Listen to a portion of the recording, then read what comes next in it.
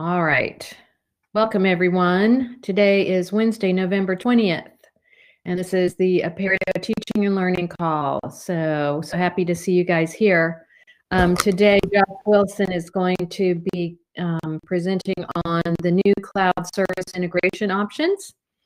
And I have pasted the Etherpad link into the chat for folks to go and sign in to Etherpad. And that's where you'll also see our agenda. We're going to start with some announcements. And there was some conversation with Adrian and can't remember who else about digest functionality, whether we should keep it or not. And I think that got resolved in email that we are keeping it. So that is good news. And so really nothing to discuss there. Any other announcements? There's nothing I can do about my crackly audio, I'm afraid. I don't, it is what it is. Sorry. I'm not doing anything to make it so. I can try turning off my audio and starting it again. Let me try that.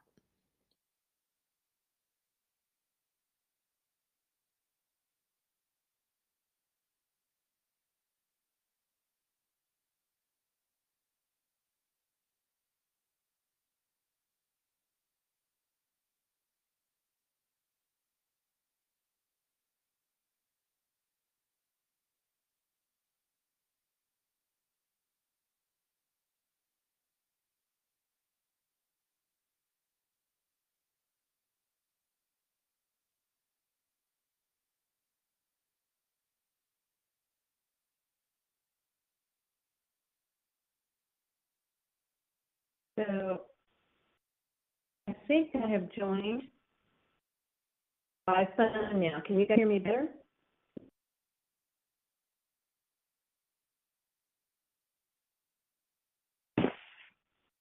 A lot softer. Okay, well, I can try to. A little low. Okay, well,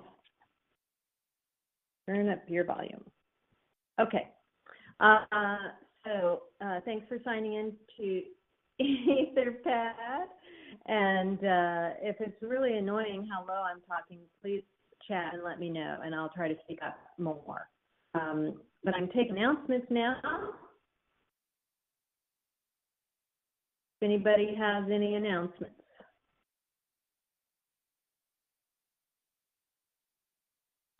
I know that the UX call comes right after this call at 11 a.m. So that's one announcement. Okay.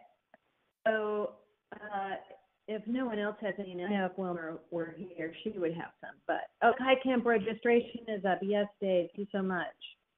Wilmer sent out an email today to everybody about signing up for HiCamp, which is the end of January and in Orlando. And certainly encourage folks to join us for that. It is a good meeting. So looking forward to seeing folks there. I do have a couple of JIRAs that I was asked to review. So let me paste those links into the chat in case you want to go look at them yourself. The first one has to do with the desired behavior when using rubrics with forums. So that's SAC 41931. And Adrian is looking for feedback on this one. Take a quick look. Anybody familiar with this one? Have any comments to share?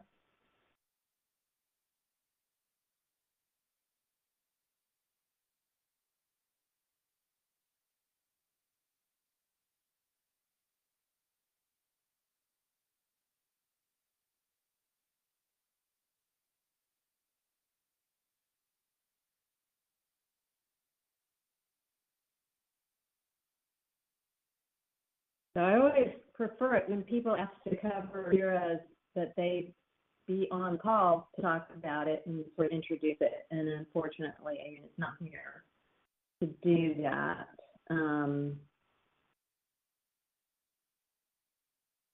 Looks like the issue is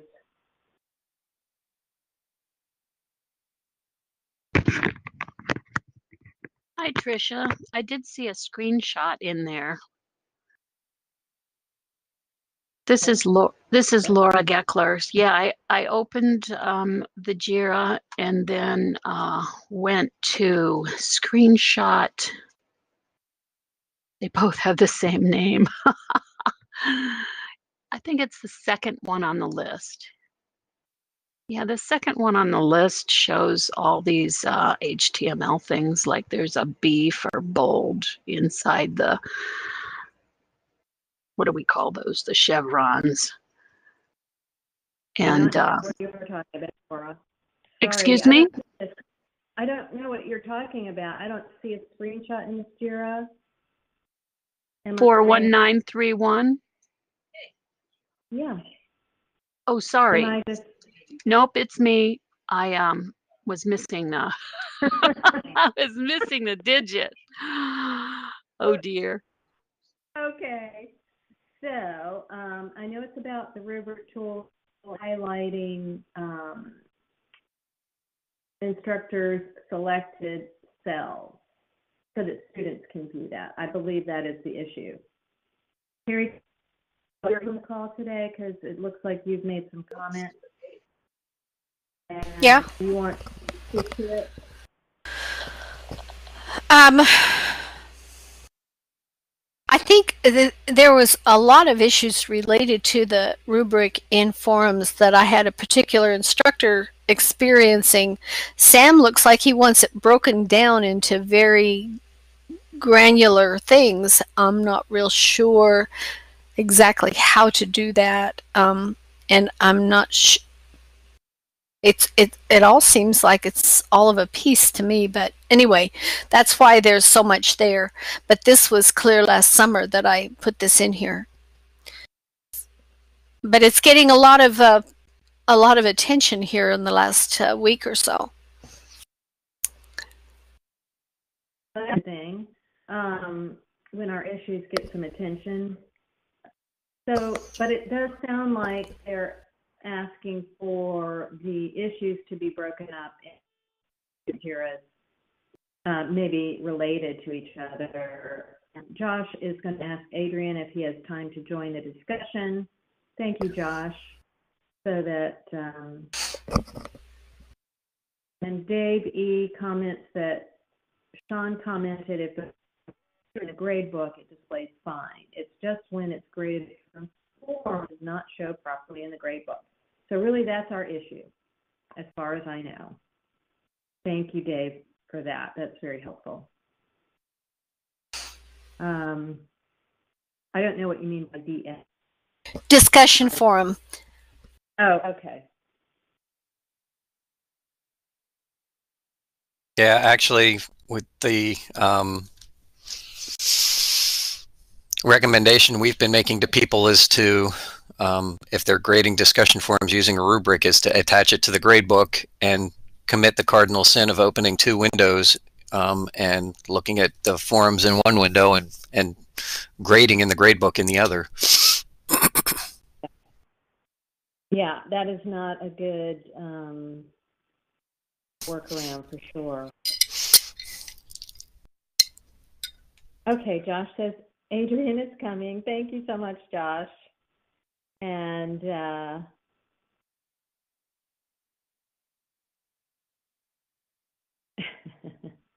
Dave says, shall I grade and provide feedback while sinning with two windows? Say it isn't so. I know.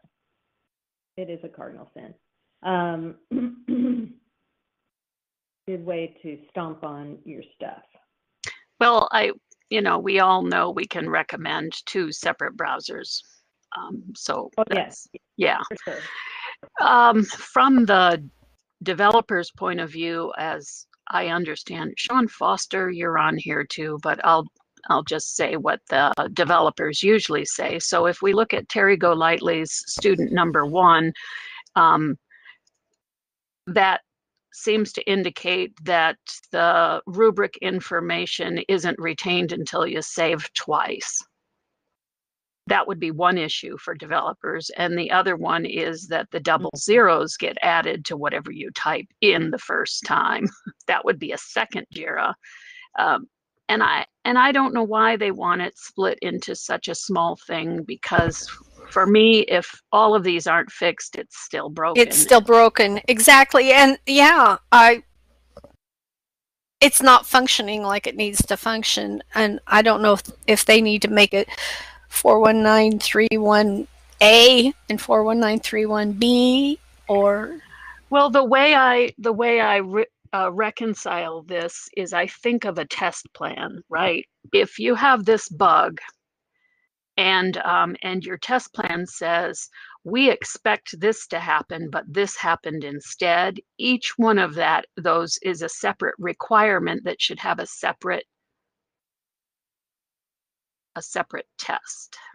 So, Josh, go ahead. I understand JIRA requirement because these are unique issues and they probably get fixed in discrete places. So separate JIRAs make sense. It's, so Terry, I would recommend that you create some JIRAs around these additional issues that you're reporting, because they are in addition to the reason that this JIRA was created, which has to do with highlighting. Right? So I guess I just have to fix my brain to think that way. Okay. Yeah, think of it as the initial issue, the highlighting thing now works, but created several other issues. Yeah. Yeah, that's one thing is I keep thinking it's like a spider web, and when you pluck one thing, it vibrates all over.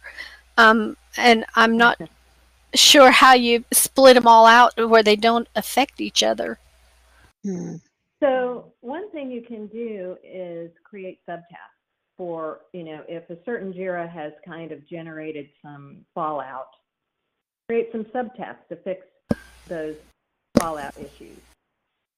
Or just create other issues and relate them to. Yeah, either way. Under the more button here, I wish we were displaying our screen, because then if you're looking at the JIRA and you're logged in, you get a more button that has a drop down, and way at the bottom is the word link, and so you can say it's the new one you created is related to this one. Where is the more button? I am logged in. Oh, okay. I guess I'm not logged in. I thought I was logged in automatically, but it's wanting me to log in. Yeah. I'm logging in. I'm also going to share my screen. Cool. Thank you.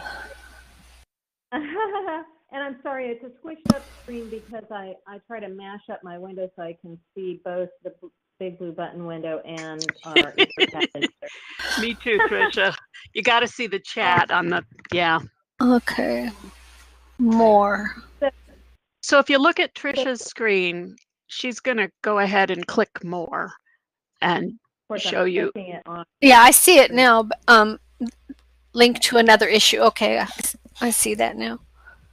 Yeah, so you can either create a subtask, and if that's wrong, somebody can fix that. Or you can create another issue and link to the existing one. And there's a lot of different options with link, but the ones most used are is related to. Yeah, Sean is saying subtasks should be used for steps needed to fix a particular issue. Okay. It's sort of like a to-do list or a checklist that are related to the current issue. So we prefer not to use them for individual issues. Yeah, so I would wonder if Adrian, I believe you're on the call and you do have a mic. So I just wanted to be sure that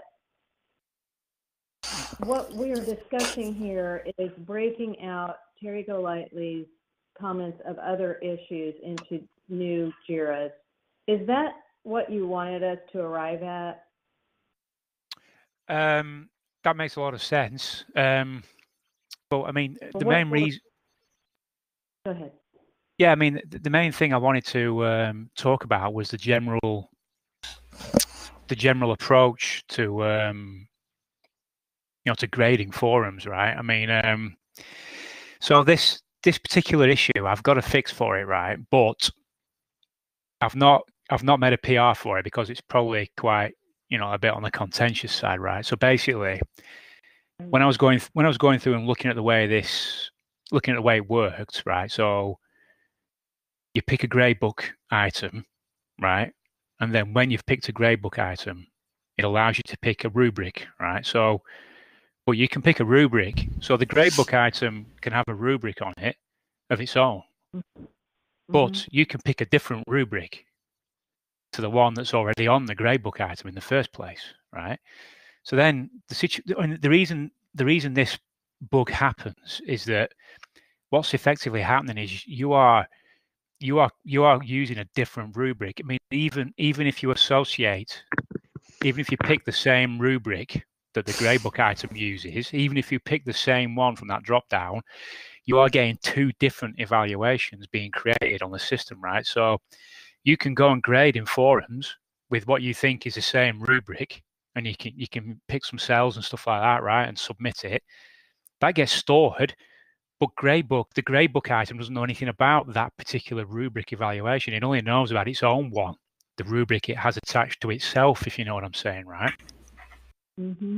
That's the basic problem. So, yeah, go ahead. Yeah, no, that makes sense. And so what approach have you used to try to address that? Right. So basically, what I've done is I've basically changed it now. So if you pick, like I said, it's not in master or anything, right? This is just my local code, right? So I've changed it so that if you pick a gradebook item, and that gradebook item has a rubric already, it shows you the rubric.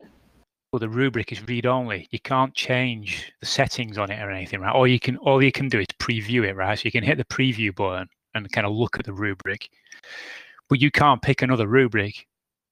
You can only use the rubric that's on that gradebook item already, right? And then that's the rubric that gets shown against the forum or the topic that you're grading, right? So and that works, right? That works. So when you evaluate it and save it, you can go into gradebook and you see the evaluation in gradebook, and you see the same evaluation wherever you look at that rubric after that. But that changes the way you do things. Now you can't have separate. You can't pick a separate rubric. That's one thing you can't do. A different rubric. You have to use the rubric that's on that gradebook item. It's the only way you. When you say that, do you mean that you have to have gradebook opened on one screen and forums open on another? No. Okay. No, definitely no, not at all. No, it's just that the rubric, you can't choose another rubric, right? The only way you can grade to a rubric is to pick a gradebook item that has a rubric on it, right? So let's just say you wanted to grade to a rubric, right? And there were no gradebook items yet, right? What you'd have to do is create a gradebook item with that rubric attached to it, and then in forums you'd pick the gradebook item in forums, and then you'd get the same rubric then between forums and gradebook. That makes sense. I don't know. Does that seem like a bad fix to folks? I think that makes total sense. That makes sense to me too, because it's still kind of the same workflow that we have now. You have to create the item in the gradebook first, and then you can grade and you can then attach it to the forum. So I think attaching, if you're going to use a rubric, then attaching the rubric when you create the gradebook item makes sense as far as the workflow goes.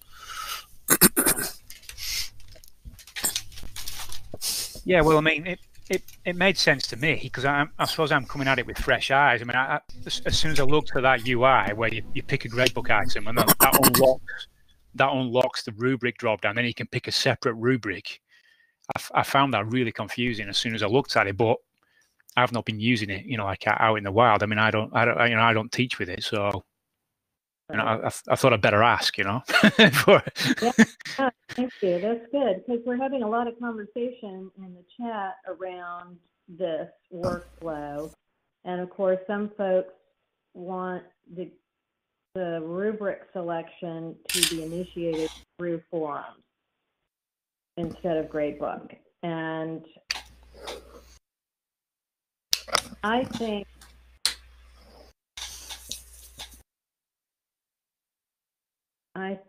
my gut feeling is this is an okay fix for now, because you have to create a gradebook item first anyway if you're going to grade for them. Right? Is that not right? Yeah, I mean, the only, as far as what I've gathered is the only way the student can look at their grade is through the grade book. So the grade book is kind of crucial to the, to the functioning of grading within forums. The two things are inextricably linked. So I thought this made sense, what I'd done. But I think down the line, I think the kind of the grading process in forums does need to be rethought. You need to be able to expose the rubrics in forums for the student to see in forums, and so on and so forth. Right, the student shouldn't really have to go back to the grade book and to look at it in there. They should be able to look at it in multiple places, probably. But these are further discussions on further JIRA tickets, I'd say. Yeah, I mean that's my take on it. So here's what's happening in the chat right now is the conversation is around, will the new grading service provide a better way of doing this? I certainly hope so. Do we want to use this approach for now until new grading service is in place? And hopefully that will completely transform the way forums is graded in the first place. I don't know. What do y'all think? That would be my opinion. Because I think what Adrian is suggesting now, it really does go along with what the current workflow is, which is create the item in the gradebook first, and now you're just attaching the rubric, but then just making sure that you can actually grade the rubric and it's visible to students once that's been completed. Because they're already going to gradebook to see any grades and comments for forum grading anyway. Right. And then in the future, yes, we need to address the whole forums and grading thing. But as I said in the comment, that's a whole other can of worms, and a much bigger can of worms, I think. Yeah. I think the new grading service is hopefully going to address this and other issues around grading. But I think for now, that's just my opinion. And I know others are saying this is a terrible approach because let's just fix it. And again, Laura, Sarah, I think you're right. Forums may be one of those tools that could just use a fresh start, especially with grading. And maybe the new grading service is a way to get at that. I don't know, but I mean, go ahead. Sorry, no, I've interrupted. Carry on. Sorry, I thought you'd finished. That's okay, and we do need to wrap this up. But I think we're coming to consensus that we're all willing to accept and appreciate the fix that you've designed, Adrian, for now. But we also understand that the way forums work with grading needs to be fixed. Ultimately, it just is not a great way it's not a great workflow at all. But that's a separate, bigger conversation. So am I correct that we have consensus to approve this approach, folks? Starting with a grade book item, attach the rubric. I'm writing notes in the JIRA. Thank you. Starting with the gradebook item, attach the rubric, then go, this is the short version of the workflow, right? Then go back to forums and create the discussion. Is that right? Yeah, and attach to that gradebook item in your forum or your topic or whatever. Yeah. And then when you grade, you'll get the rubric that you can use for that. Yeah, and the student will see your rubric selections. Right.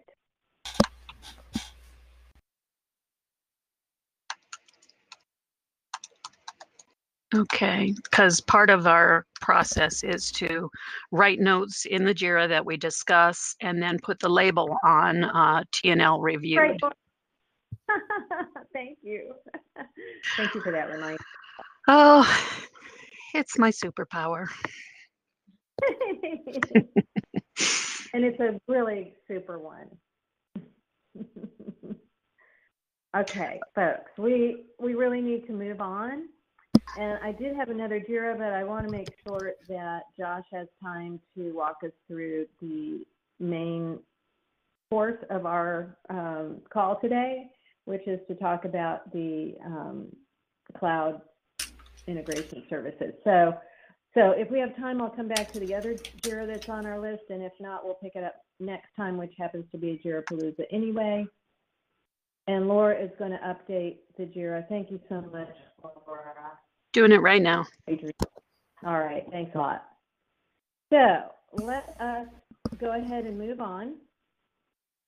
And Josh has just pasted a link into the chat called Blue Sky Cloud Ideas. So this is a place where we can capture our Blue Sky Cloud ideas. And I can share that also.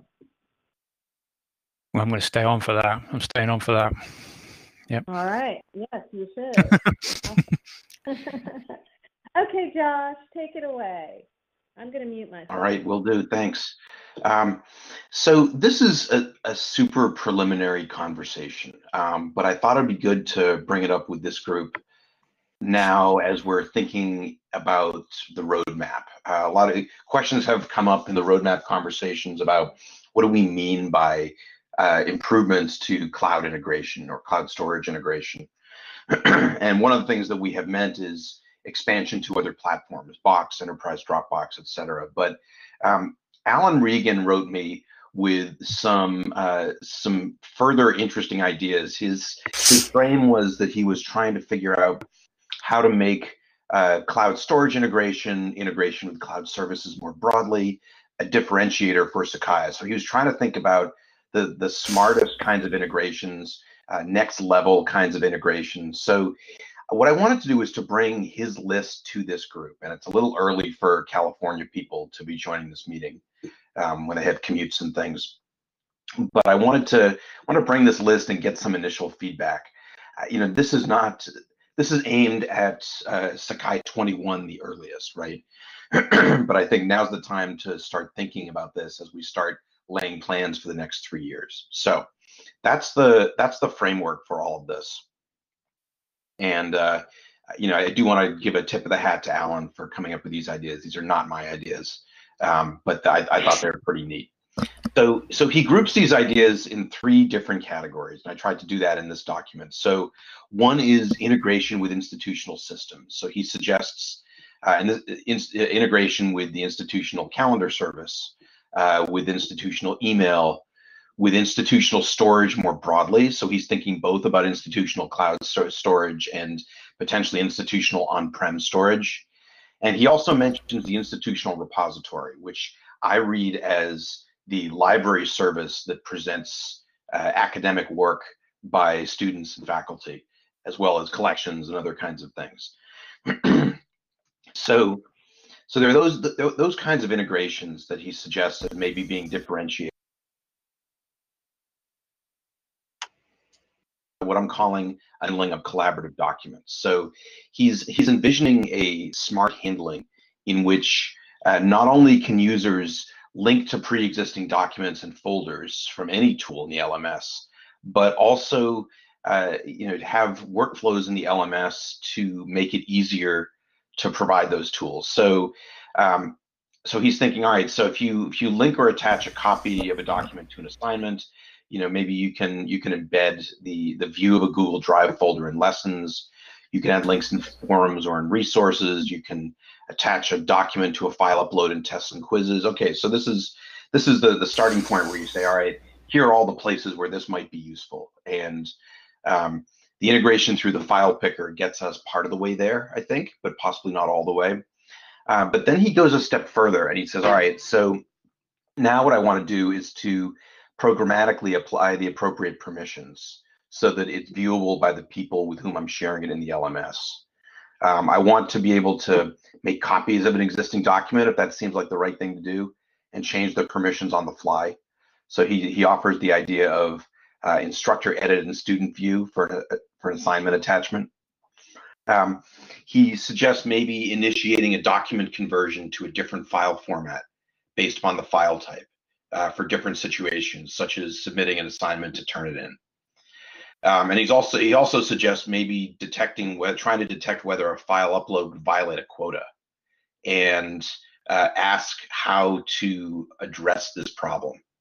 So these are all, I found these to be really interesting ideas, and it goes way beyond what we're thinking about for cloud storage now, which is largely table stakes. The ability to insert a file or a file link from Google Drive or OneDrive. This is, that was a necessary first step.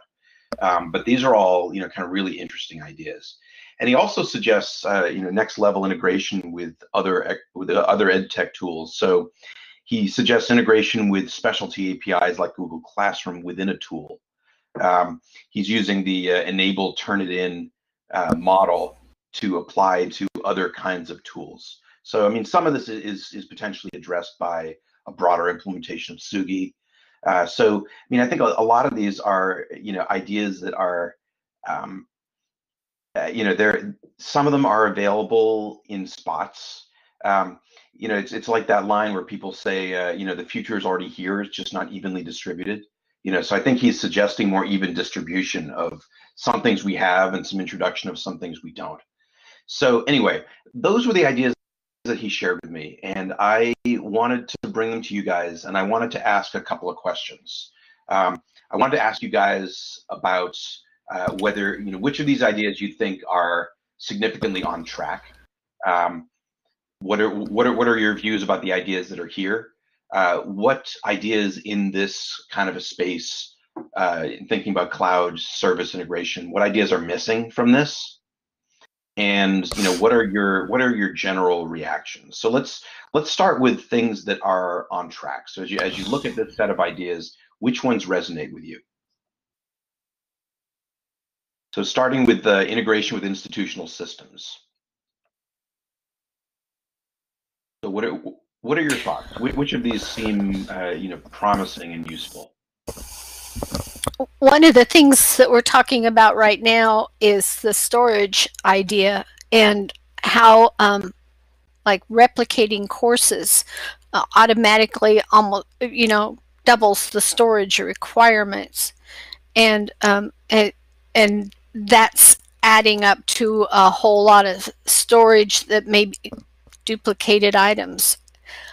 How would this or would it address that issue, or does it ameliorate the problem so that storage doesn't become such an issue?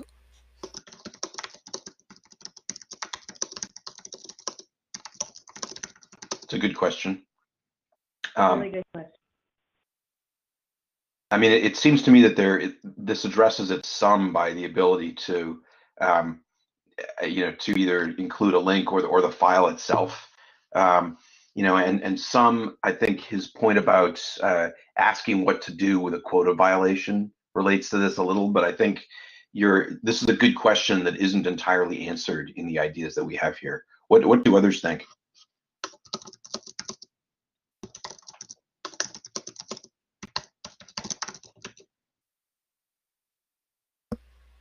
Well, I think, personally, I think the storage service is, I believe initially where this service, these integrations sort of started. Does that sound right? Yeah, those were the use cases that I heard. I mean, and that's certainly the place that we started in 20. Right. So that's a given in my mind. Now, email and calendaring services, that's really interesting. Yeah, you know, I could see some real potential for those. So tell me more. So starting with calendar, because I know that's been brought up in different contexts. I know that I've talked to Laura Geckler and Pat Miller about calendar. So what kinds of smart, useful calendar integrations between the institutional cloud calendar service and Sakai's calendar capabilities would actually help in a pedagogical setting? You mean like integrating with Google Calendar or with Outlook, or depending on what calendar services the campuses are using? Yeah, so if the calendar in Sakai could write in a two-way kind of way to to appropriate calendars in in your campus Google space, for example, what affordances would that offer? I mean, I wonder, Laura Geckler, if I could put you on the spot for a minute, because I know that we've talked about this. Could you share your vision at Notre Dame about how we could better leverage Sakai and course calendars in Google? Sure.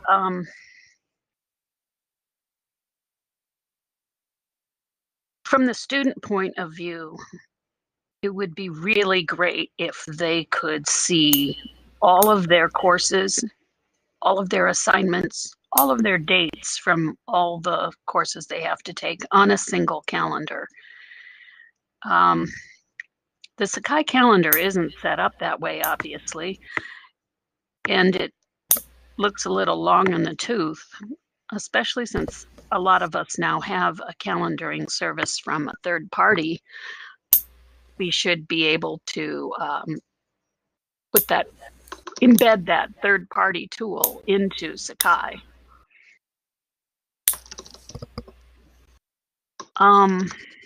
And yeah, Dave, that would integrate with stuff that students are planning to do that aren't course related. So at Notre Dame, we use the Google Calendar.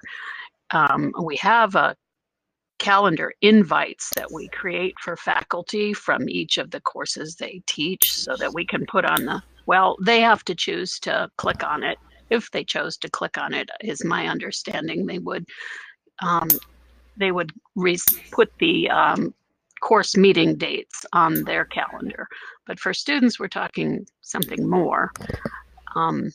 Yeah, due dates of tools from tools.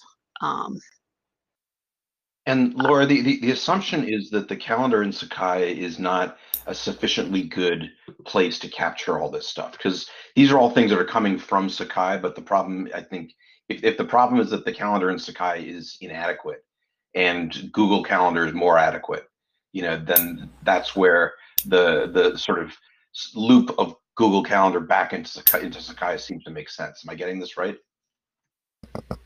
Well, yeah, and also as Dave E. pointed out, most students wouldn't want a calendar for their academic work and then another calendar for their social work, their social plans, right? They want to be able to include the rest of their activities on this calendar. So Sean notes that you can subscribe to external calendars to get those calendars into Sakai, and you can export Sakai calendars to subscribe to those events from an external calendar. So there's some two-way talking already, but it sounds as if it's not seamless enough, right? We're getting into the weeds a little bit, but I think right. It's useful to kind of understand what we're after. Yeah, there's some latency there when you do the subscription. That's right. And the instructor also has to put, they have to put dates on the calendar, right? Like the dates belong to the instructor and not the student. And yeah, so So there's an Outlook calendar as well. Terry Golightly mentions that, other third-party calendars, not just Google. So it sounds like part of I the issue is having broader support for support for a broader set of calendars, right?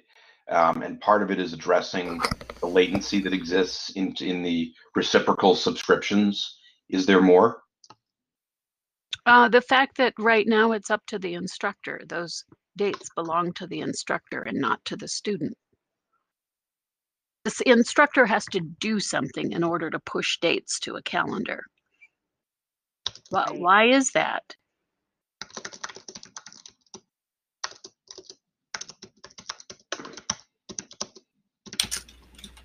You know, in all of this calendaring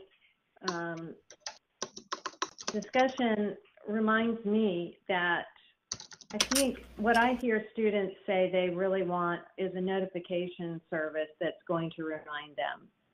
So not necessarily a calendar, but it would be great if the notifications would say, add this to my calendar, so that they could control that.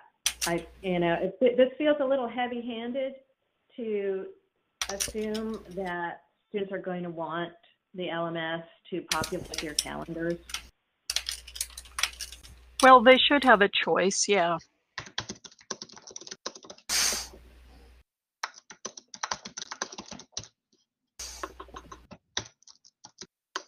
But a notification service doesn't, force it on them, but it could give them a choice of adding it to possibly give them. Yeah, or you could start with a calendar, and then students could set up their own notifications if they want them. I don't know how they would do that. Oh, just from the calendar itself. Yeah, yeah. Yeah. So That seems labor intensive on the student side and therefore less appealing. I don't know.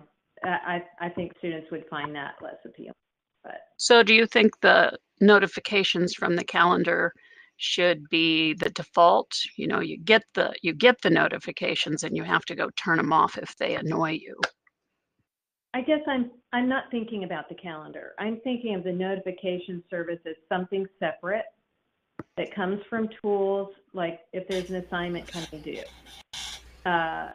And students can probably turn this on or off if they choose to get a notification, and then in that notification, if it could say, add this to my calendar, that's what I'm thinking. I am not thinking of having notifications necessarily driven by the calendar.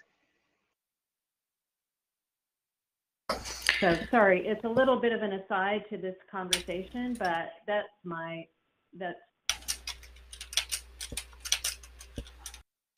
preconceived notion of what students at UVA have asked for.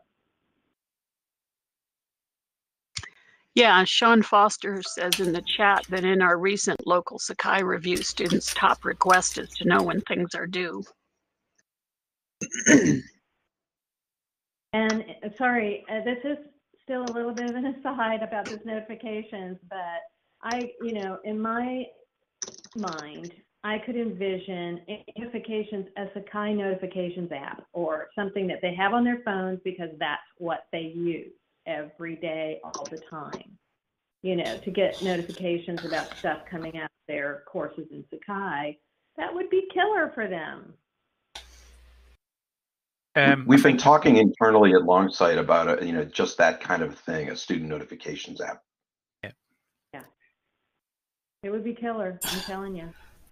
Okay. In my mind, I think kind of adding things to a calendar and notifications are a little bit different in that I'm, as a student, I could envision, okay, my instructor has set up this course and there's due dates throughout the semester. I want them all on my calendar now, all the way through till the end of the semester, all those due dates. So I can kind of plan out ahead, whereas notifications might just come 48 or 24 hours before something is due. And that doesn't help with the long-term planning. It's great as a reminder. But yeah, that's an assumption that's one of the choices you have which may not be the case. I don't know, but I don't know. That's a good point. It's a fair point. I mean, that's something that Google Calendar gives you, though, isn't it? It gives you notifications of things that are coming. You can set it up to alert you, like a half an hour before and things like that, right? So that's something you do get for free with the Google Calendar. But I think what I'm hearing here is, like, even if we could just drop a Google Calendar into a site, that's not the panacea, right? There's other issues around notifications, just awareness of what's coming up. You know what I mean? Right. Yeah. A lot of what we hear from students is that they kind of want just-in-time notifications, but it would be great if the notifications could be configured to be whatever they want, a week ahead, a month ahead, or whatever. But sometimes things change really close to some given date for something, and they would probably want to know that for sure.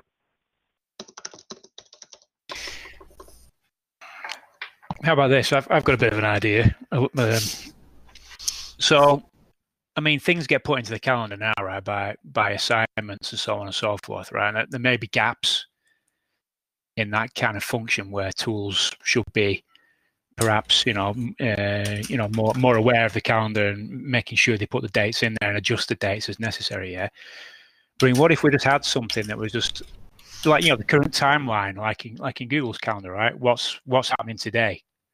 What's happening tomorrow, right? And it's something you can. So the synoptic calendar at the minute, right? So if you go into your workspace and you have the calendar tool there, that should show you all of the events across all the sites that you're in, right? That's the idea of it, yeah. But the trouble is, it's over there. It's in your homepage or your workspace. I mean, having today's view or like the next 3 days view available wherever you are in Sakai might take us some part of the way there to making students more constantly aware of kind of where they are date wise. I have to say that this would be a great opportunity for a student focus group or two if we could convene them, because we're trying to provide the voice of the students, but it's filtered through us, so right. Trying to get a sense of what students need more directly would be a huge help. We've got a yes plus there. I think if we could have a clear definition of what the questions are, we could get, feedback that could be meaningful. I mean, my gut sense is that the low-hanging fruit from student feedback at this particular moment, given what we're hearing about notifications, would be to ask them, in a focus group or interview setting, what their needs would be regarding just-in-time or nearly-in-time notifications. We might also go a step further and say, okay, leaving aside the notion of calendars maybe, but things happen over time, so there's planning that happens in term, and what are needs for help staying on task regarding those planning scenarios.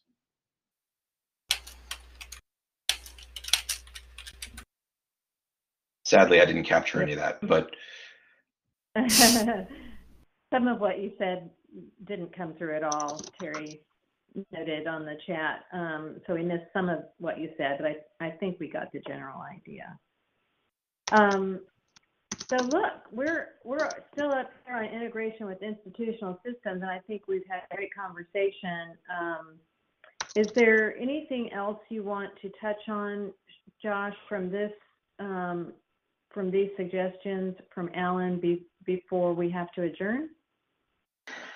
No, I don't think so. I mean, I think, it's so early before 21 that now's the time to be having these wide open conversations. And I think it would be kind of neat to come back at some point to Alan's question about really programmatically smart handling of documents, because we know that collaboration and teamwork and active learning is really important. So that might be worth a future conversation.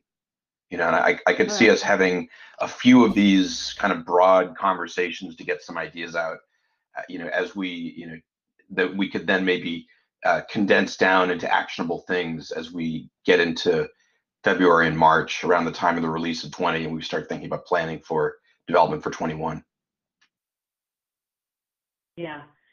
Anybody else go and look at the link that Dave Evelyn pasted in the chat for examples of what Blackboard is doing? Because I think those are really,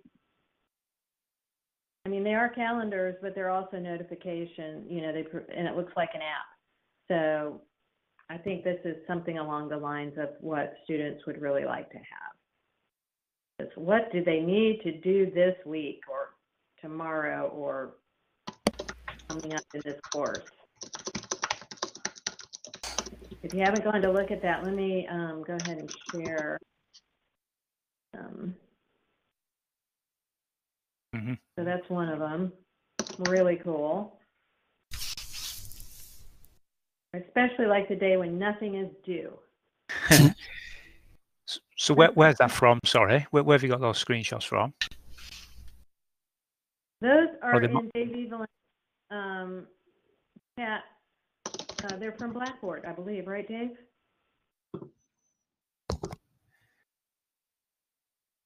Yeah. Okay. Cool. Yeah.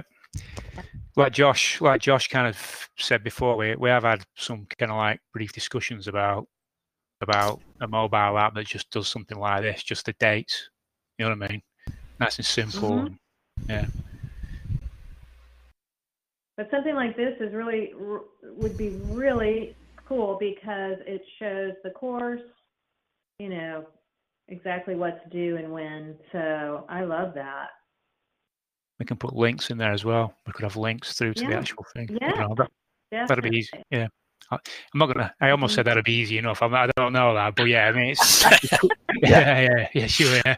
But it's I mean, we're trying to make Sakai nice and responsive, so he can just use the whole site on the mobile, right? So we don't want to start talking about mobile apps to do the whole thing. But this is nice and elegant, It really is. It really is. It looks great. So I have a question about these dates that you want to notify students about. Are you also wanting to notify students about late submission dates, which are typically not displayed in the UI until the student can get there and see a late marker of some sort? And in fact, they don't display the dates at all in the UI unless it's tests and quizzes when you go into the quiz and it says you have until this late submission date to submit or the amount of time that's left on the quiz.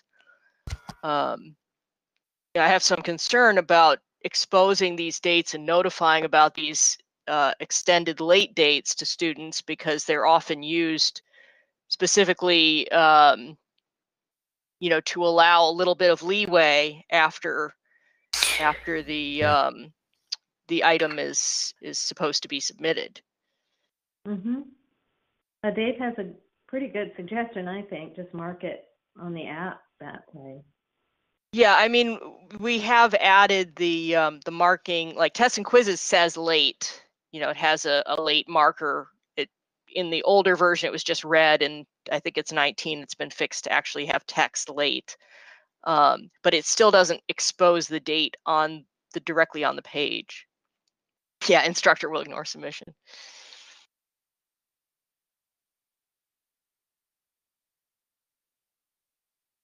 That's a conversation when this advances. I mean, that's definitely a good point, Tiffany. Thank you for sharing that. And I think those are things to consider as we move this forward.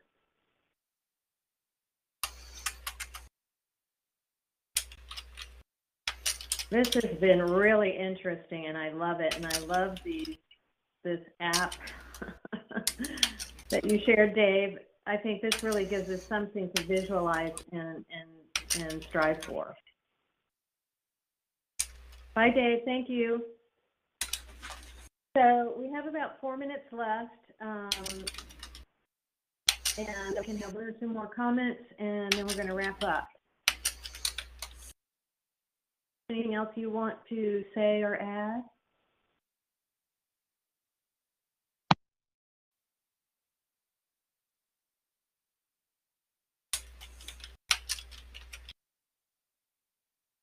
Josh. Can you hear me, Josh? Oh, was that a, no, I just want to say thanks for some big, broad thinking. It's sometimes hard to do. And I think this is the kind of stuff we need to do sometimes to get ourselves ready for what comes next. So more to come, I hope. Yes. So next time, which is December 4th, we're going to have a Jirapalooza. So we'll get back to the Jira that we didn't cover today that Sean Foster sent me. Sorry, Sean, that we didn't have time to cover that. And we have an opening on December 18th. So if any of you have things you're working on that you want to share or any other conversations, let me know or Matt Burgess, and we will get it on schedule. And I hope that everybody has a wonderful Thanksgiving holiday here in America. And we'll see you next time on December 4th.